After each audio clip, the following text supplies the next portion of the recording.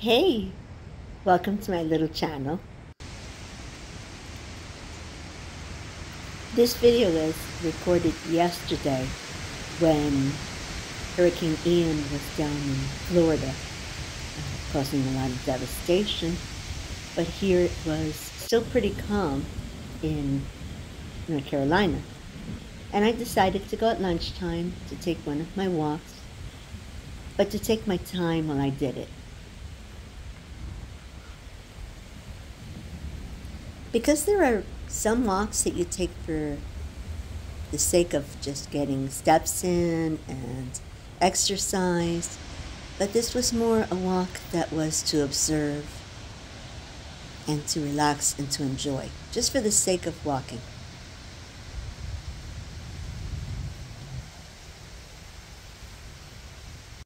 I took my time to notice the trees that now are letting their leaves all fall to the ground with the changing of the seasons, since October is right around the corner.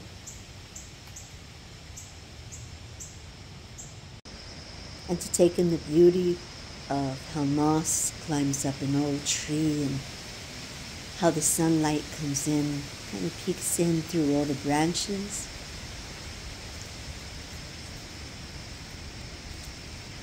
And to listen to the eerie, the kind of beautiful wind before a storm.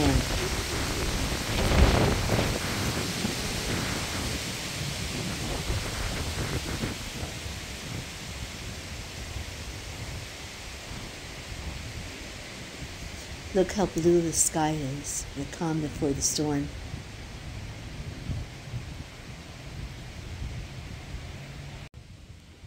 Because I took my time, my walk was shorter. I didn't go a full mile, and then back, I just did about a little bit over half a mile.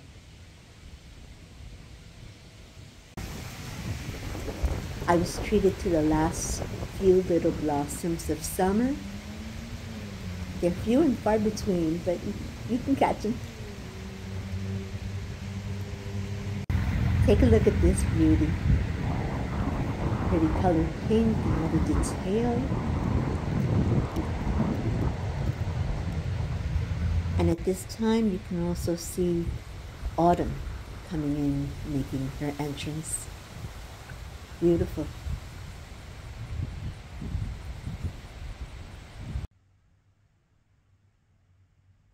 So that was yesterday.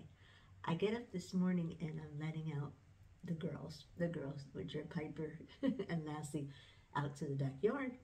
And as soon as I open that door, I hear that wind that is ripping through, and it's colder, but it's colder because now, like I said, it's almost October, but it's a light drizzle, and you know that there's something coming. That we were, as I was making this video, I saw across my screen that it said that Hurricane Ian just made landfall in South Carolina, which is where we always like to go to vacation. We've gone to Myrtle Beach and we've gone to Hilton Head. I think Hilton Head is okay, but I know Myrtle Beach is getting hit by that. And we always went to Destin, but Destin was okay too. It's more in the Fort Myers area and all that. And we saw that, we were watching that before. So we did go out this morning because I had already had the half of the day off to take Bill to his doctor, and the doctor happened to be open. So we went and we took him and everything, and then after that I was supposed to go back to work, but last night they had called me and said, don't come in the afternoon because we're going to be closed. They take it seriously because even though we are in western North Carolina and we're pretty much inland, we're closer to the mountains than to the ocean, but still, some years ago, before we moved down here, Hurricane Hugo went ripping through this area and devastated homes and broke people's hearts and such. So that's what storms end up doing ultimately. It breaks homes and people's dreams and everything, you know. So prayers to those people who, everyone from Florida to the Carolinas and Georgia and anywhere else that this strikes. for those people that are in the way of it, of the storm, or their homes are. But it always, I wanted to make that point because I always have noticed how during these kind of things, hurricanes, storm surges, tornadoes, we always hear people say when they go back to what used to be their home, and sometimes there's nothing left of their homes, there's bricks and glass and all of their belongings and everything is gone. And we can all relate to that. We all can understand that. That's something that is primal in us, because that's your home. That's the roof that is over your head. That's where all your memories are and everything. But ultimately, it's a building, you know, and it's something. They say that sometimes that you've owned. We've only owned 2 different houses, this one and another one, but a lot of people own 2 or 3 houses, and they'll be in many homes in their lives. But it always touches me how, even through the tears, people will say, well, we lost everything. Our home is gone. Can't believe it's gone. But at least my family is okay. At least I have my husband. At least I have my health.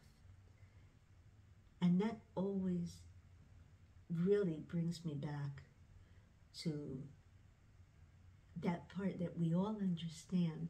All of us, somewhere in our hearts, we do understand that those are the things that matter. No, nobody wants to lose their home. Nobody wants to come home and find your home leveled. Nobody wants to find, if you have a pretty boat that you take out on the weekends, that thing is in the middle of the boulevard. You know, it was carried by the ocean. We're watching that. It's like, wow, it's amazing. But all of those things that we own, all of those things that are really little things that we kind of accumulate here in this life, but we're not promised that we're going to have them forever. But when something like that happens, we realize the things that are truly important.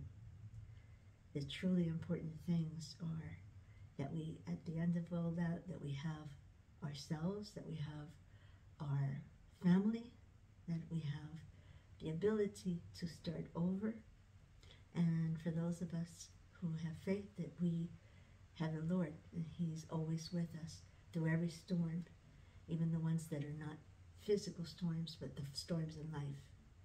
So I wanted to take the opportunity just to make this video and to remind you of that, to remind you to say a prayer for those people who are in that path.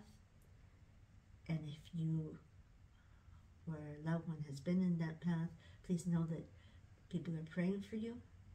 And also for the rest of us to remember what really is important. And it is simple. It's very simple. It's not all of the things, but it's the treasures in heaven. So I just want to thank you for coming and sharing with me today. I hope that you've been touched by this video, and I pray that wherever you are, that you be blessed. Thanks again for watching.